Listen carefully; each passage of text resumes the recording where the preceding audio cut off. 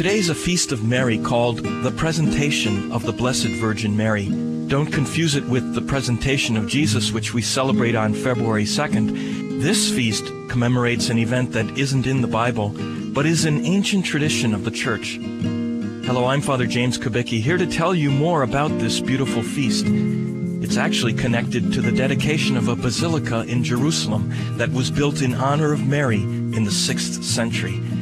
Though the church was destroyed by Persian invaders less than 100 years later, a feast continued in honor of the pious tradition that when she was a little girl, Mary's parents took her to live in the temple in Jerusalem. It makes sense that the new and living temple of God would spend much of her early life before Gabriel announced to her that she would be the mother of God, that she would spend so much time in the temple, which symbolized God's presence on earth.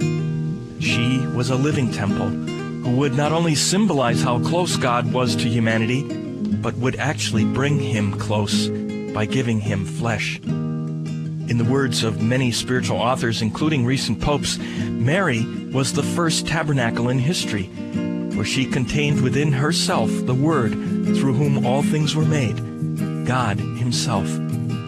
Let's honor Mary with some words that appear in today's liturgy of the Byzantine Catholic Church.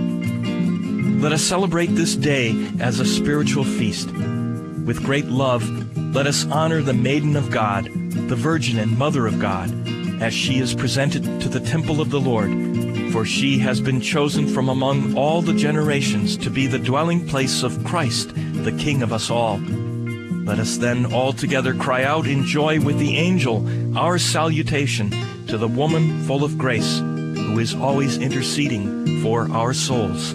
Amen.